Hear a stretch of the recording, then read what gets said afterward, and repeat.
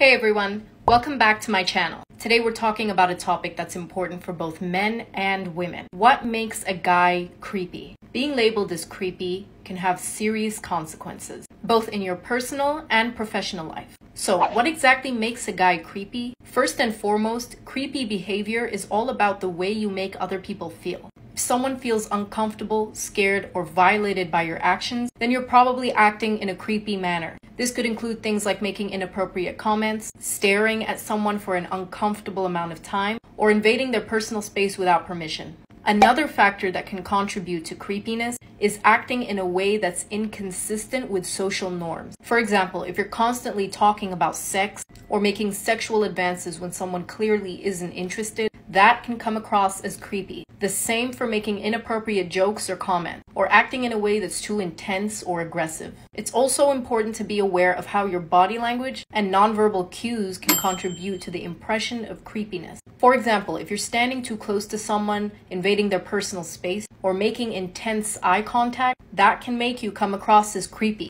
even if your words and actions are completely harmless. Finally, it's worth mentioning that context matters. What might be perfectly normal behavior in one situation can come across as creepy in another. For example, if you approach someone in a bar, they might be completely open to chatting with you. But if you approach them on the street, that same behavior can come across as creepy. So, what can you do to avoid being labeled as creepy? The most important thing is to be aware of how your words and actions are perceived by others. Pay attention to people's reactions. And if someone says they feel uncomfortable, listen to them and adjust your behavior accordingly. Be respectful of other people's personal boundaries and don't invade their space without permission. And always be mindful of the context and social norms of different situations.